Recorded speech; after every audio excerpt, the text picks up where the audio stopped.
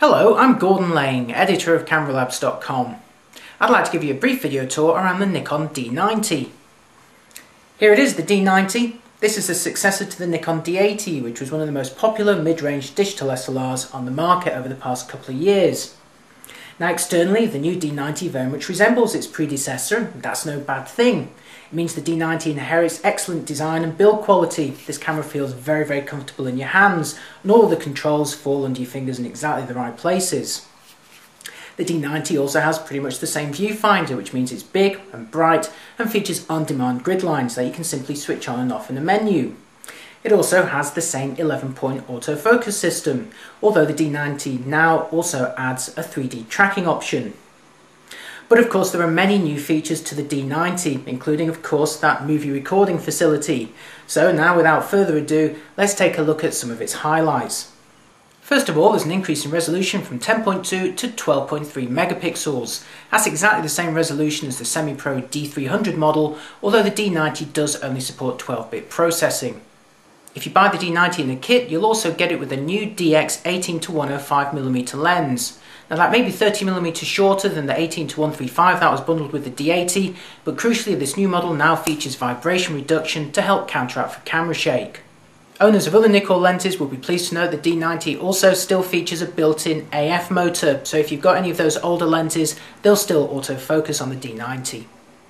Round the back of the camera you'll find a larger and much more detailed 3-inch VGA screen. Now on the D90 you can additionally use this for live view, and as you can see here it also features face detection autofocus. Continuous shooting is now 50% faster. It used to be 3 frames per second on the D80 and now it's 4.5 frames per second on the D90. Here's how that sounds. The D90 also becomes the world's first DSLR to record video, complete with sound, and in nothing less than a high-definition 720p format. I'll be talking more about that and showing you some demonstrations later on in the video, but right now let's take a closer look at some of the D90's controls. Externally, the new D90 very much resembles its predecessor, although look just above the logo here and you'll notice 3 dots. Behind there's the built-in microphone for the movie mode. Turning to the upper left side of the body, you'll see the main command dial, with the usual shooting modes and scene presets.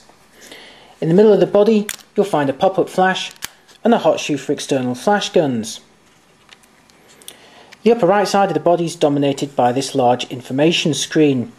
This is very easy to view whether you're in direct sunlight or in darker conditions, and around it you'll notice direct buttons for adjusting various options like the autofocus mode, the drive mode, the exposure compensation or the metering.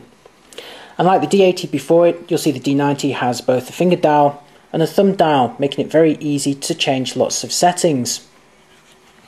Round the back of the camera to the right of the screen you'll notice 2 of the new buttons over its predecessor, one dedicated to firing up the live view mode that I'll be showing you in just a moment, and below there the info button. Press that and the D90 will give you a wealth of shooting information here. Press the info button once more and you'll see this bar at the bottom become highlighted. This is the quick access bar, which as its name suggests gives you very quick access to the following settings. Things like assigning the function button or perhaps the exposure lock button. To the side of the camera, behind this door, you'll find the memory card slot, and the D90, like its predecessor, takes SD memory. Below the body, the battery compartment, here the rechargeable lithium-ion pack, although notice that if you are going to be using live view and especially that movie mode, make sure you carry a spare because it does eat through the battery quite quickly. Finally, to the side of the body you'll find this flap hiding the various ports. At the top here a DC input, next to that a USB output. Here an AV port, notice the addition of A for audio, that's for the video mode, and next to that an HDMI port for connection to high definition TV sets. And finally just under here an additional port for connecting either an optional cable release or the optional GPS accessory that clips to the top of the D90. Like most new DSLRs, the D90 is equipped with live view facilities. That's an upgrade over its predecessor, and the implementation is also a bit simpler than previous Nikon DSLRs. To enter live view you simply press the LV button to the top right corner of the screen. Now you'll see the live view in front of the camera, and to prove that I'll just wiggle my fingers in front of the lens. Now you'll notice in the top right corner of the screen an actual time remaining indicator. This shows you how much filming time you've got if you are now going to put the D90 into video recording, and I'll show you more about that in just a moment. For now though, let's see what graphics you can overlay on the screen. If I press the info button to the bottom right corner, you'll see you can switch off that superimposed information. Press it once more and you can overlay an alignment grid. Press it again though and you're back to that first screen. Unfortunately there's no live histogram on the D90. In terms of autofocus during live view on the D90, it's a contrast based system only, so there's none of that mirror flipping up and down with the noise and interruption to the image. However, contrast based systems can be quite slow. Here's how it works in practice, and have a look at that square in the middle that's coloured red. If I half press the shutter release button to autofocus, you'll see that frame now turn green to indicate that it is in focus, but you'll also notice that it took a few seconds to do so. What you can do with a contrast-based system though is just move this square to a different area if you'd prefer to focus on that instead. Here we go again. Again, that took a few seconds. The D90 also allows you to place this frame over any area you want and magnify it to actually see what's going on. If I press the magnify button in the bottom left corner of the screen, we can take a closer look at this area. Here we are at the maximum magnification, and again you can autofocus at this point or use this mode as manual focus assistance. Now I'm just turning the manual focusing ring on the lens, and as you can see it's possible to get that pretty close. The headline grabbing new feature of the Nikon D90 is its movie recording mode, and it in fact becomes the very first DSLR in the world to offer the facility.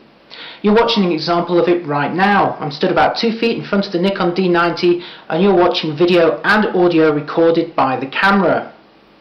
To start recording video on the D90, first of all put it into live view mode, then simply press the OK button to start recording and the OK button to stop again. The following sequences were all filmed using the D90's HD movie mode and all using the standard kit lens. Note that once you do start filming video with the D90 though, it becomes manual focus only. This first sequence was taken from a tripod and it looks fairly smooth. You can of course manually zoom the lens while you're filming, but it's difficult to do so smoothly, so sometimes it's best to just crash in and out quickly. Much more effective are when you're actually exploiting the D90's potentially shallow depth of field. This allows you to focus from one subject to another as I'm doing here, and this is something that's very difficult to achieve with a normal camcorder.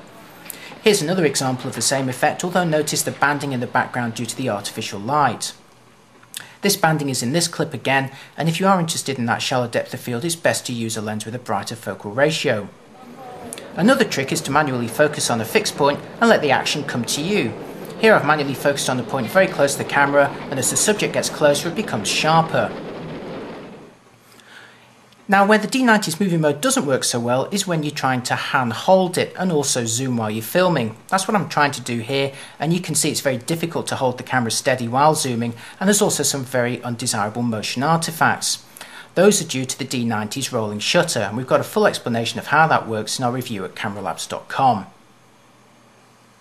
The Nikon D90 is a feature-packed mid-range DSLR that inherits a number of aspects from the semi-pro D300, while also throwing in a few fairly unique qualities of its own. It also brings the earlier D80 bang up to date with all the latest gadgetry. So, over the D80 you get a couple of extra megapixels, a larger and more detailed VGA screen with live view facilities, faster continuous shooting, and of course that movie mode. Now as you saw a moment ago, the movie mode is not without its limitations, and certainly if you were to shoot with it as you would a normal camcorder, you'll invariably be disappointed. But use it properly and you can get some really nice effects. It should also be pointed out though that as a traditional stills camera, the D90 handles really beautifully and is capable of delivering some excellent results.